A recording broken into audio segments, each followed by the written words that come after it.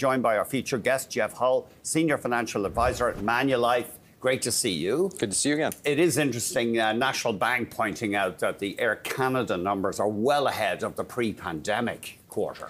Yeah, it actually shows the revenge traveling sure is in full bloom, absolutely. And actually, Air Canada's also recovered well, too, because they were able to do a lot of contracts during COVID to get fuel dirt cheap for aviation fuel. And those contracts have mainly run out. So they're paying full freight, yet despite all that revenge traveling, they're still able to kind of move forward, which is a tough industry, as you know, that airline industry, and they've done a good job. Let's have a look at the stock, because the shares have dropped this year. People are worried that with a softer economy, and economists are calling for near zero growth economically for Canada through the spring. Investors are worried Air Canada can't keep it up. Yeah, that's true. And there's a lot of competition. You always have discount airlines and routes being changed. So there's a lot on their plate to have to juggle. I'm not a huge fan of the airline industry. There's too many factors you can't predict or see the future, or literally, no pun intended, look down the runway to see the debris that's coming. So they do have a tough road to hoe. But you know what? They've done a pretty good job overall. But again, global competition, and they really got to tighten their belt straps and make it work.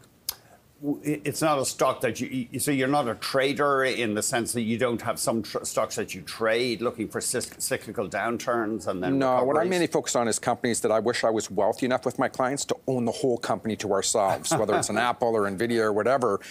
Air Canada is one that it's a good company, but the problem is just too many factors I can't predict, and that makes me very uncomfortable. For instance, I don't know what the cost of jet fuel will be a week from now, a month from now, let alone a year from now, even with the war going on. If Iran joins the fray, and so does the U.S., that's going to cause the price of oil and fuels to skyrocket potentially. It could really damage a business that doesn't have a lot of margin in it, but they've done a good job. This last quarter earnings is a good result of them actually tightening their belt and trying to make everything work.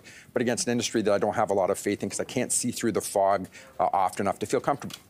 Is there anything that you're doing differently in your investing strategy these days from what you did prior to COVID? Is there any important lesson that was learned there, or are we more or less returning to business as normal? For myself, it's business as normal and has been right through COVID, especially because I do a lot of U.S. tech and that did even better during COVID. But I think the big lesson for everybody is you got to have a plan and be prepared to pivot in a moment's notice. Right. Nobody saw COVID coming.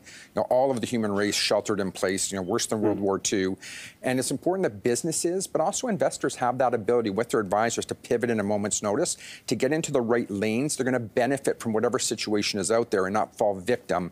But the worst thing people can do is just sit and do nothing and let a train hit them. Yeah. If there's a train coming, get off the track. You can always go back on the track later, but that's important for investors to know, is you got that flexibility. We're going to have lots more from